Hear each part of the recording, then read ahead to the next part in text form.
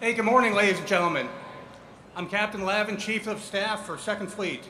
Welcome aboard USS George H.W. Bush this morning for the establishment ceremony of Commander 2nd Fleet. The official party is about to arrive. Will the guests please rise for the arrival of the official party and remain standing until completion of the invocation.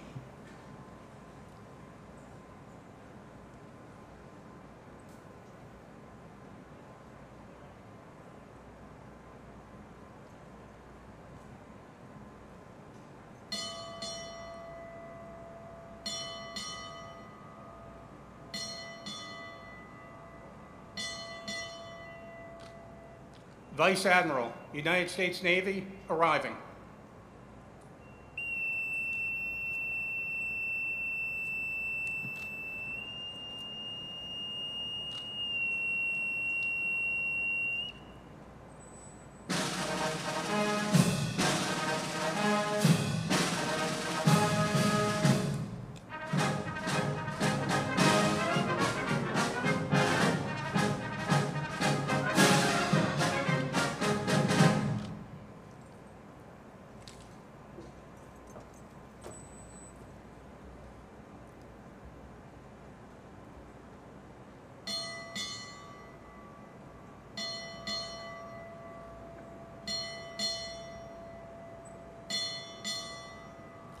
Fleet forces arriving.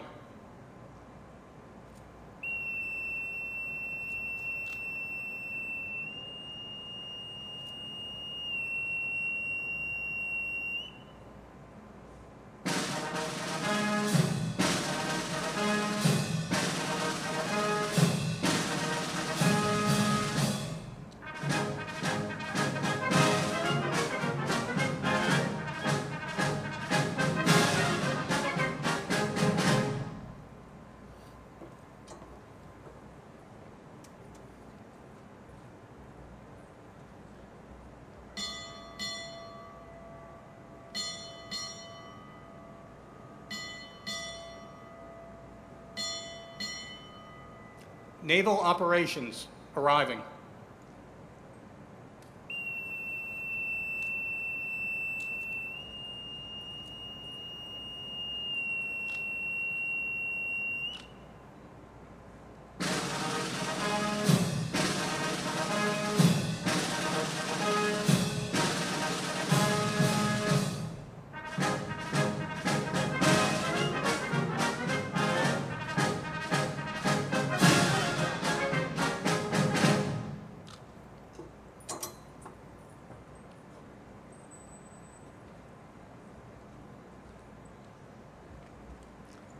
Color Guard, parade the colors.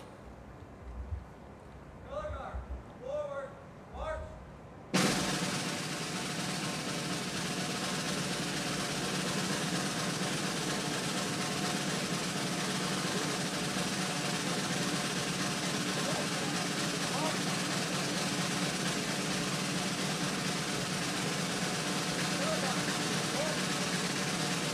Present.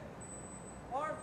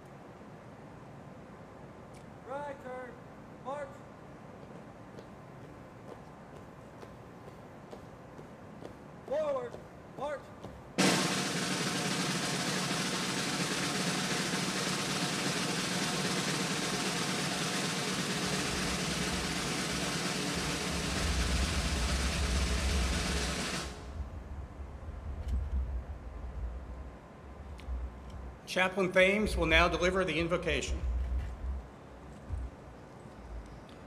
As the psalmist writes, "Blessed be the Lord, my rock, who trains my hands for war and my fingers for battle." Let us pray.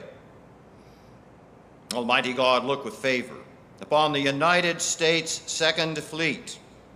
From the founding of this nation, you raised up sailors who took to the Atlantic to fight for the sovereignty of a people and defend the sanctity of an ideal. Today we stand in the heritage of the likes of John Paul Jones, Edward Preble, Stephen Decatur, and countless others whose service we honor and whose legacy we pledge to uphold. Imbue in Vice Admiral Andrew Lewis the wisdom, skill, and determination to forge this fleet into a finely honed instrument of war and an indefatigable bulwark for security, stability, and peace. Lord God, may it please you to temper the steel of our lethality with the discipline of duty marked by excellence. May it please you to calibrate the moral compass of our conscience to the ideals for which we stand ready to fight. May it please you to embolden our spirits with the grit to prevail over every enemy and the grace to stand before you as humble warriors. In your holy name we pray. Amen. Okay, will the guests please be seated?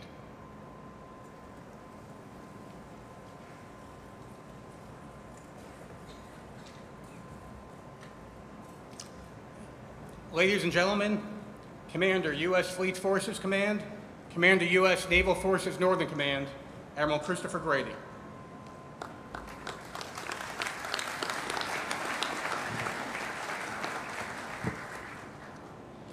Good morning.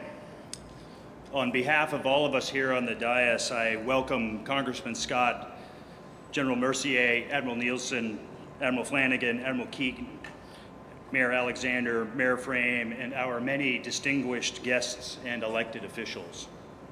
Active and retired flag officers, senior executives, government civilians, families, friends, shipmates, welcome back to the Norfolk waterfront. I'm also delighted to see many important allies in attendance this morning as well. You honor us with your presence here today. And a special welcome to all of our veterans here in attendance. All of us owe all of you a huge debt of gratitude. Whether you serve for 4 years or for 40 years, your dedication and devotion to your Navy and nation is recognized here today. And when we look back at the architects of the rock-solid foundation of excellence upon which we stand, it is our veterans who deserve this worthy recognition, and we're honored to have you in attendance today. Now, certainly you couldn't have asked for a better morning for today's ceremony, and I'm not certain who ordered up the weather, but well done. But we should give credit to the captain and crew of this magnificent warship, so how about a round of applause for the team that pulled this together.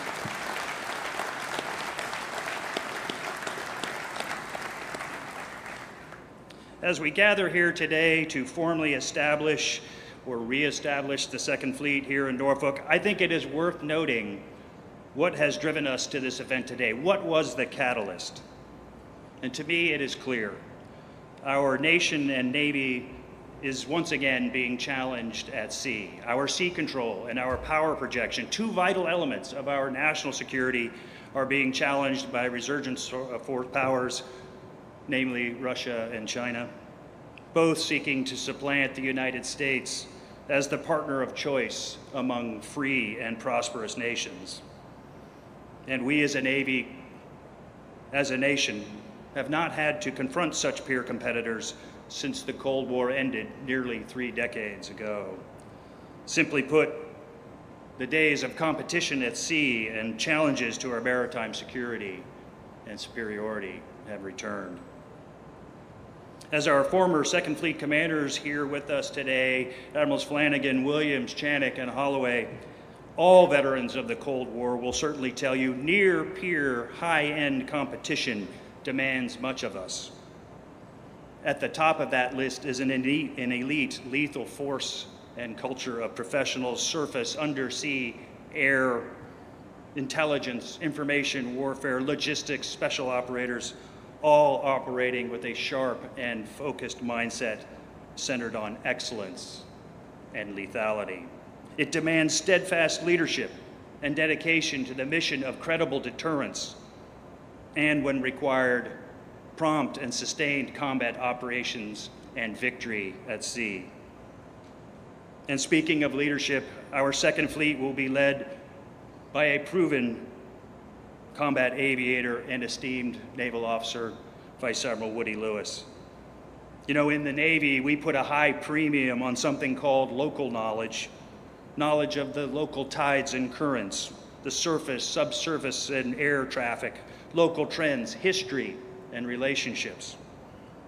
Woody Lewis represents that local knowledge. He is certainly no stranger to the Norfolk waterfront, as he has executed multiple tours in the Hampton Roads area, and if I counted correctly, I think it's 7 tours here in Norfolk. Clearly, the right man at the right time. Indeed, Vice Admiral Lewis's experience with the challenges of the Atlantic, coupled with his keen knowledge of our AOR and indeed the entire globe, is the right answer at the right time to command the Second Fleet. So Woody, Christine, and I welcome you and Mary back to the Norfolk Wharf Room. Your challenges will be many. However, given your dedication and proven leadership, I know that you are up to the task. And indeed, it's great to have you alongside, and I look forward to our future endeavors together. Now, ladies and gentlemen, it's my very distinct pleasure and great honor to welcome another tremendous warfighter and leader as our presiding officer and guest speaker today, our boss and the leader of the United States Navy. Please join me in welcoming our 31st Chief of Naval Operations, Admiral John Richardson.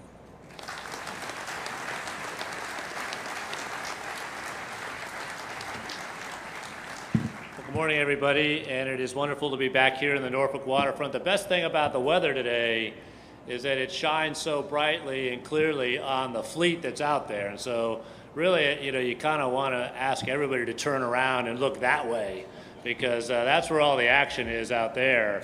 And you see all these warships pointed to sea, and you get a sense for what we're here for today, right? You really get that tangible sense.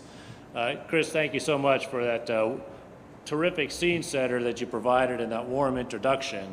And as we stand here on the deck of the USS George H.W. Bush, which is in such great shape, Captain, thanks so much, you do get a sense for the gravity of this moment. I got to tell you, as the Chief of Naval Operations, it is not a bad day when you are standing up a fleet, okay? That is a good day. And so we'll take some time this morning, even with the brilliant efficiency of this ceremony, we'll take some time to just appreciate what this moment means.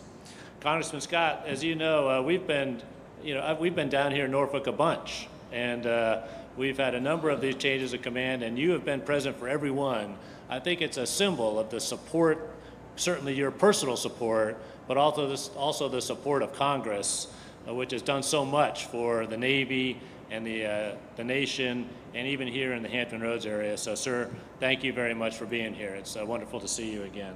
And for all of our allies and partners, thank you so much for being here, and especially to the former commanders of the Second Fleet, waiting for this moment. Probably, in fact, in the reception before, they said, it's about time, right? I mean, it's really kind of been a little bit too long, right? So, so thank you very much for coming. I will tell you, why are we here?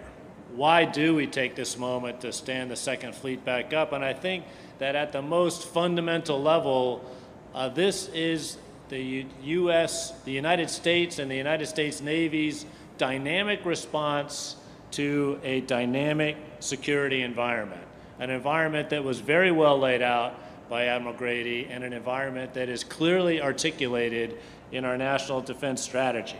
And if we just pause to appreciate that environment, you start to appreciate also what is called for in response to that environment, to meet that environment at the relevant levels of speed, capability, and capacity, all right? It will require every ounce of our tenacity, our ingenuity, and our fighting spirit to focus on this mission and focus on how we can best accomplish the mission. And the Second Fleet will be our spearhead doing that for the Atlantic, maintaining America's maritime superiority that will lead to maintaining our security, our influence, and our prosperity around the world. And dynamic response really is nothing new to Second Fleet. If you think about the history of Second Fleet, it's got a history of adapting to rapidly changing circumstances. Originally stood up in 1950 in response to the changing dynamic after World War II and the beginning of the Cold War. And so one of the very first missions of the Second Fleet is when President Kennedy charged the Second Fleet commander to address the situation that we now know as the Cuban Missile Crisis. And so here we are, the emergence of the Soviet Union in the early 50s, the realization that we needed to adapt, to stand up a force, to confront this threat in the Atlantic, to appreciate the Atlantic as a continuous operational space.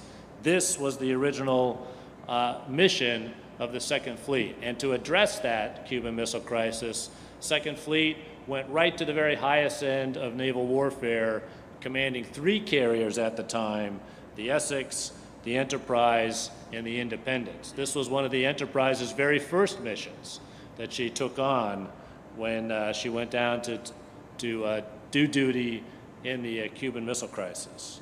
And then, you know, things changed, right? This has been some of the most rapidly changing security circumstances in our nation's history over the last 50 years.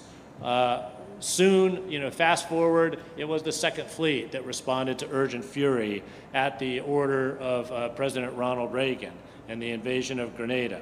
It was the Second Fleet that trained and certified all the forces that went forward to fight in Desert Shield and Desert Storm. And so when you think about that context, that it, you know, adapting to change, confronting this rapidly dynamic security environment, nothing new for Second Fleet. And as Admiral Grady alluded in his remarks, this new dynamic, prompted in part by a resurgent Russia, the National Defense Strategy made clear that there are countries once again competing to define this area, not in the interests of opportunity and equality for all, but on their very restrictive terms. And once again, the nation and the Navy is responding. U.S. naval forces operate globally from the seafloor to the stars and in the information domain to deter aggression and to peacefully resolve crises on terms acceptable to us and our allies. But make no mistake, if that deterrence fails, our fleet, now the Second Fleet included, will conduct decisive combat operations and bring that to a close, a quick close. For our Navy to achieve the objectives in the National Defense Strategy, we must embrace every avenue to gain and maintain the competitive advantage, to maintain our maritime superiority. The United States, as I said, is a global power.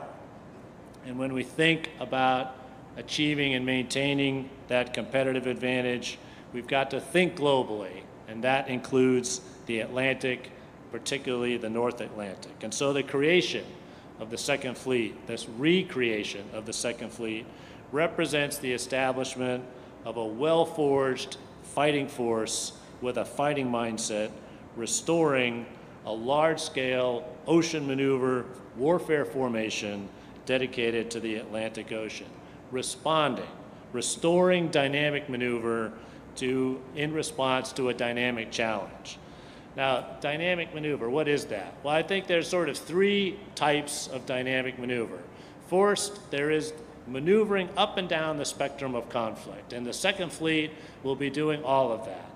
from partnership building, from conducting exercises with our partners and allies, from being present at those very important and influential parts of the world on one end and the competitive end, ready to transition if necessary from competition to confrontation and to conflict.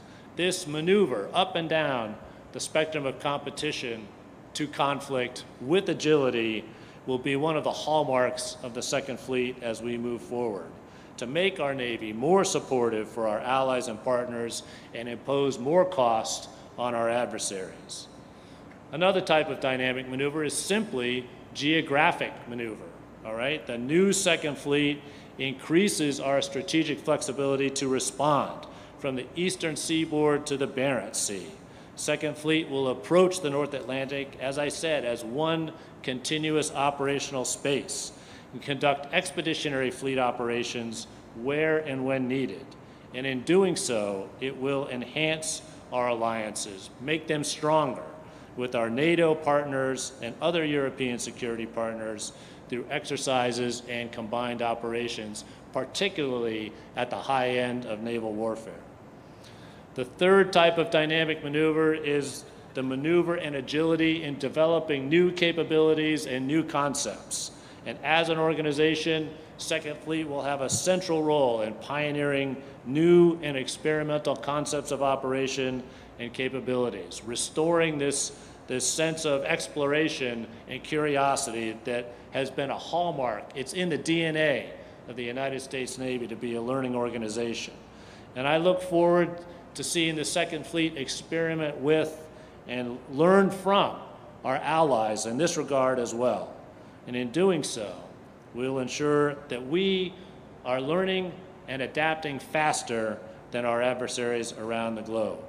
So the combination of these three types of dynamic maneuver, the maneuver up and down the scale of competition, the maneuver geographically across the Atlantic as a unified operational and fighting space, and conceptual and capability maneuver up and down technologies and concept development, this will be the hallmark of the Second Fleet here in Norfolk.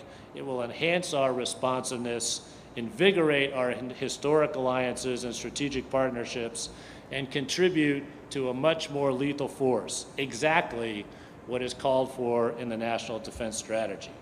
As a prime example, as a precursor to what lies ahead, we need look no further than what we are seeing and what we are employing with the USS Harry S. Truman Strike Group, conducting now a working port visit in Norfolk during her deployment, which has included conducting strikes against ISIS, conducting major force exercises with our partners to improve our combined punch at sea, and has experimented with new concepts and capabilities, again, at the high end of naval warfare as part of her certification to go and deploy.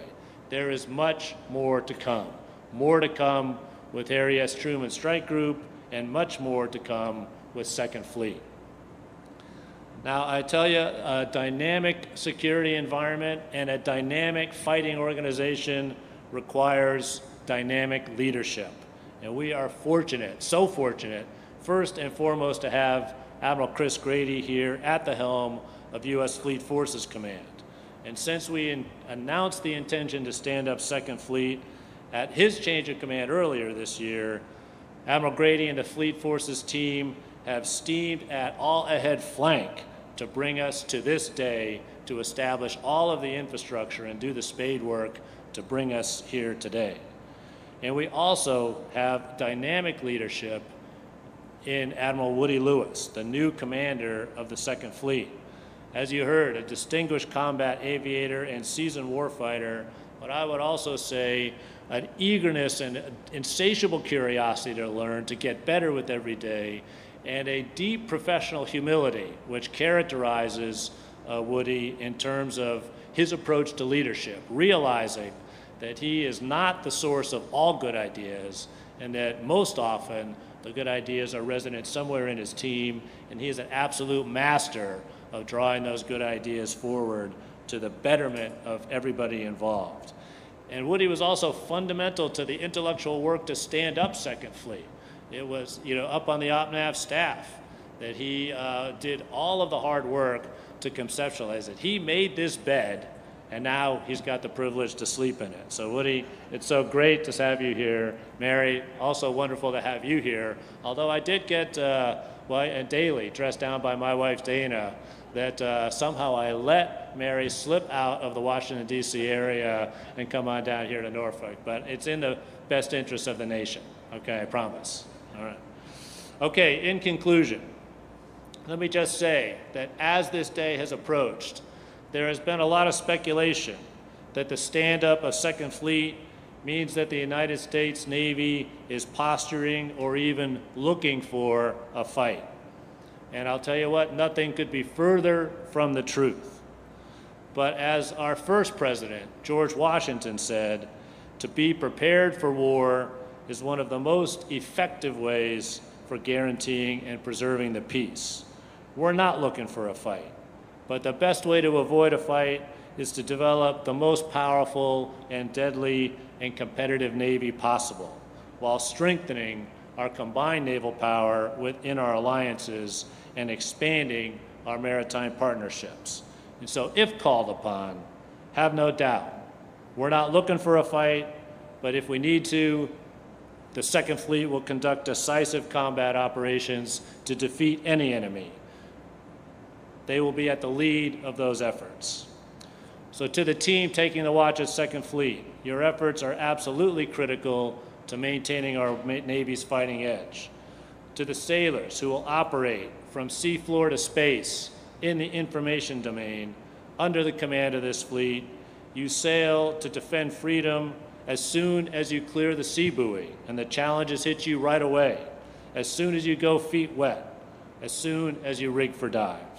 You will be out there on the vanguard at the pointy end of the spear, defending this very fragile thing that we call freedom. So let's get to it. Thank you all very much. God bless the Second Fleet, God bless the United States Navy, and God bless the United States of America.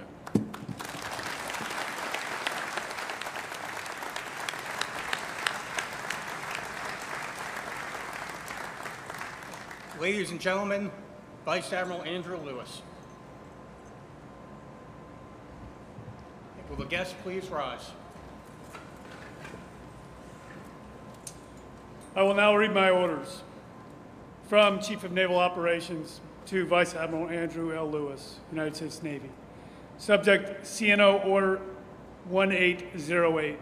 When directed by Reporting Senior, detached in July 2018 from duty as Deputy Chief of Naval Operations for Operations, Plans, and Strategy, Office of the Chief of Naval Operations, and report not later than August 2018 for duty as Commander U.S. Second Fleet.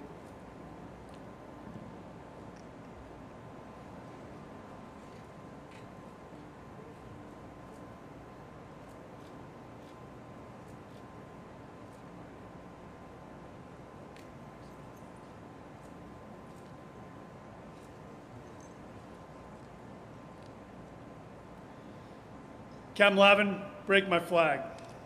Aye, aye, sir. Officer of the deck, break the flag of Commander Second Fleet. Bandmaster, sound off.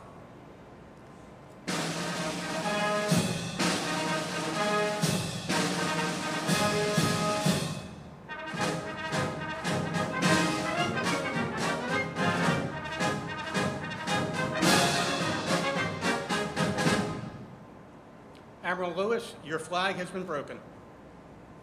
Very well. Will the guests please be seated? Ladies and gentlemen, Commander U.S. Second Fleet, Vice Admiral Andrew Lewis.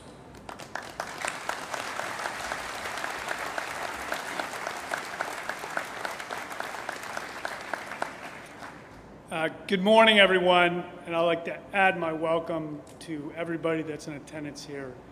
It is great to see a bunch of old friends, and I hope to be making new friends as we reestablish ourselves here in the Hampton Roads region.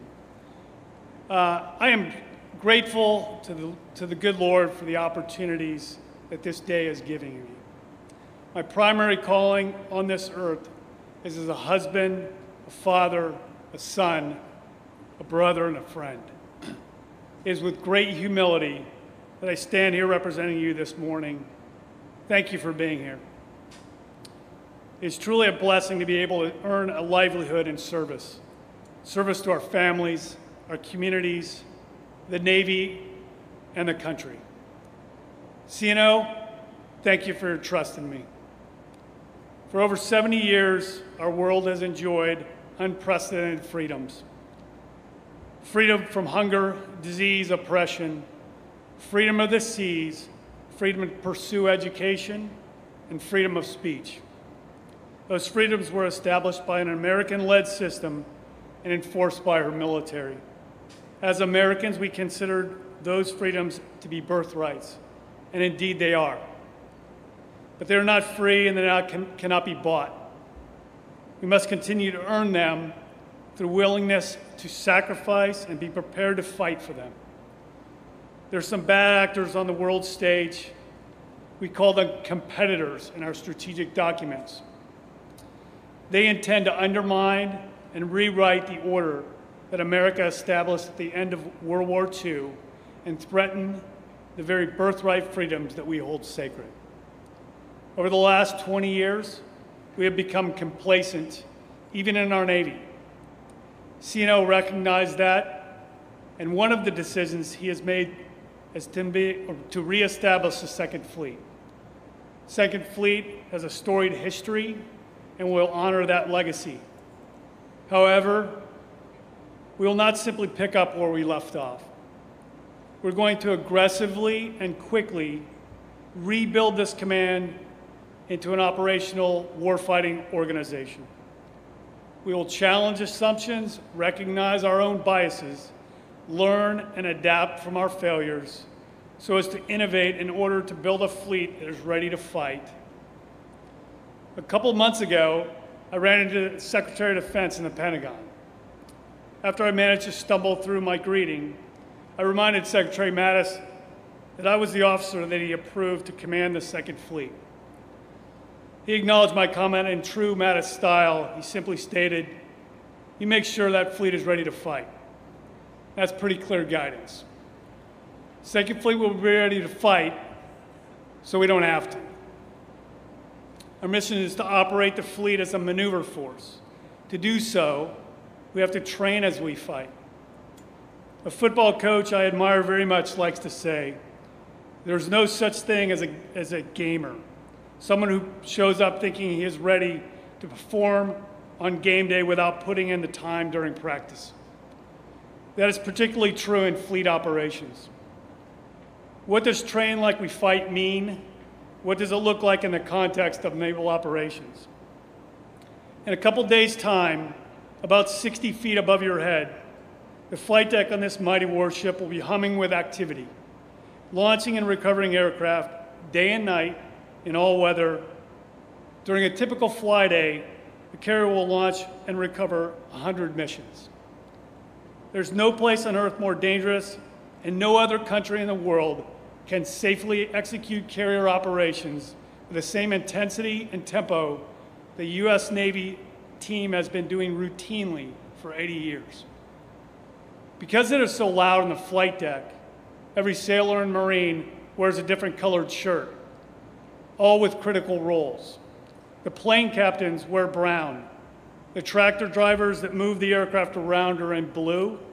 The sailors that fuel the aircraft are in purple. We call them grapes. Ordnance handlers wear red, maintenance personnel wear green, and safety and medical personnel are in white. Finally, the yellow shirts are called directors, and they are the quarterbacks of the flight deck team. Perhaps more appropriately, the conductors of the orchestra. The average age is 22 years old. I've had the great honor of attending yellow shirt meetings on numerous occasions, and the intensity is akin to a Super Bowl locker room. The difference is that if one of the players on the flight deck misses a blocking assignment, the risk is more than a loss of yardage. is a risk to life and limb. These meetings are extraordinary to witness. On September 9, 2001, I was an F-18 pilot assigned to the USS Enterprise as we transited through the Strait of Hormuz, the maritime choke point at the exit to the Persian Gulf, on our way home from a peacetime deployment. On September 11th, things changed. We were extended and I led a strike into Afghanistan from the deck of the Enterprise from the Indian Ocean. Operations on the flight deck were exactly the same that night as during training missions. That's what training like we fight looks like. We've been charged with building a fleet that can perform in perfect harmony in the same manner. The men and women of the Second Fleet are the yellow shirts of the fleet. These individuals have proven their competency and have been chosen because of their warfighting ethos. Second Fleet's mission is to maneuver and operate all assigned units with the same precision, intensity, and tempo of the yellow shirts who direct flight deck operations. The elements that comprise the Second Fleet will be tactically independent, but synchronized with a unity of effort assured by clear commander's intent. Second Fleet starts with the sailors who man the warfighting units up and down the East Coast and includes the organizations and individuals readying our Navy's ships, aircraft, and submarines for high-end warfare. Second Fleet includes our Marine Corps brothers and sisters. We will work closely with the 2nd Marine Expeditionary Force in training and operations. Second Fleet includes the Military Sealift Command and her merchant mariners who on a daily basis provide critical logistics, strategic sealift, and specialized mission support 365 days a year. Second Fleet will operate in the Atlantic in coordination with the 4th Fleet in Mayport, Florida, and the 6th Fleet in Naples, Italy. The men and women of the Second Fleet will regularly work with the Army, Air Force, Coast Guard, as well as hand in hand with our allies and partners to ensure freedom of the seas are maintained. All of you here today will directly contribute to the success of the new Second Fleet. We cannot do what we do without the support of our family and friends. Your support matters now more than ever as we move to employ our forces more dynamically. Our friends and families will have a bigger role in that fight. Second Fleet is an example of where we are mobilizing the Navy to meet the challenges of the global security environment. And Second Fleet is nothing more than an element in our global Navy readying for one fight led by Commander United States Fleet Forces Command Admiral Chris Grady. Every sailor and Marine around the world, whether at home, underway off the coast of Norfolk, in the North Atlantic, transiting through the Panama Canal, or on Liberty in Rota, Spain, is in the fight. The security environment we are in is a competition, but it's not a sport. Our globe is not divided into courts or end zones. It is not defined by periods, halves, or quarters. And there are certainly no TV timeouts. We must be vigilant.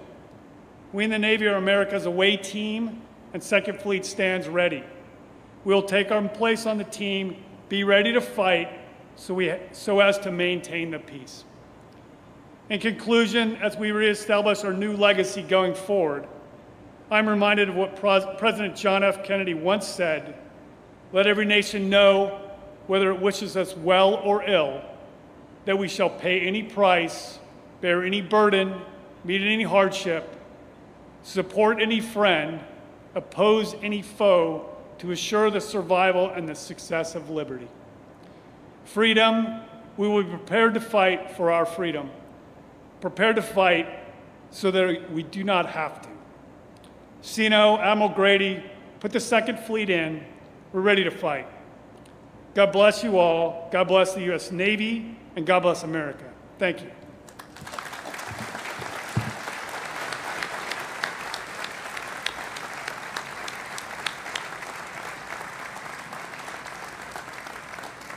Will the guests please rise for the benediction and remain standing for the departure of the official party?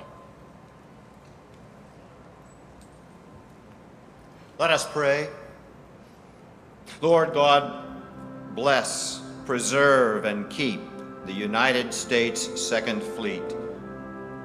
May your infinite wisdom instruct us.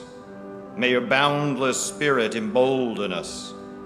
May your mighty hand strengthen us for the hour of battle.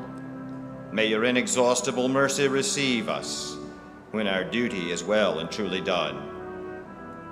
Bless the men and women of Second Fleet, that we may serve with honor, courage, and commitment.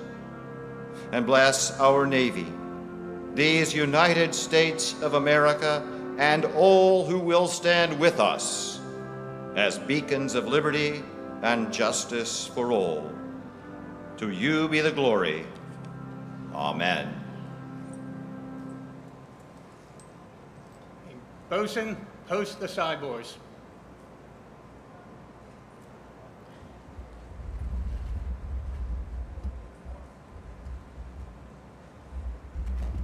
Okay, the official party will now depart.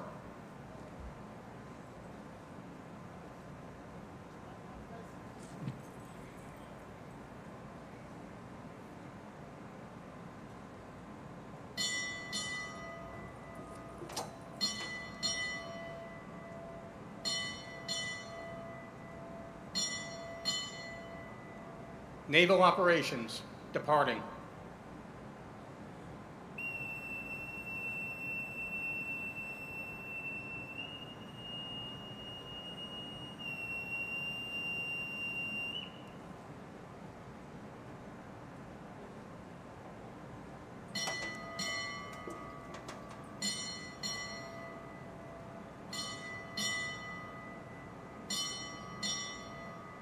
Fleet Forces, departing.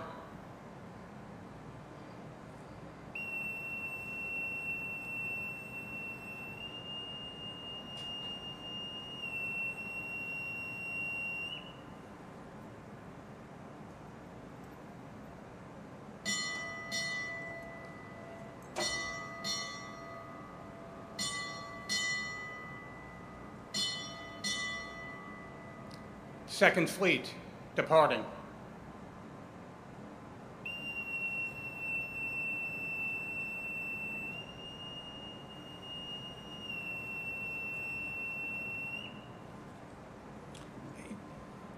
Ladies and gentlemen, on behalf of Admiral Grady and Vice Admiral Lewis, thank you for attending today's ceremony. You're cordially invited to a reception in Hangar Bay 1 to your right. After a brief media event, Admiral Lewis is looking forward to meeting you in the receiving line. Also, for guests interested in taking a tour of the carrier, there'll be tour guides provided on the other side of the Hangar Bay door. Thank you.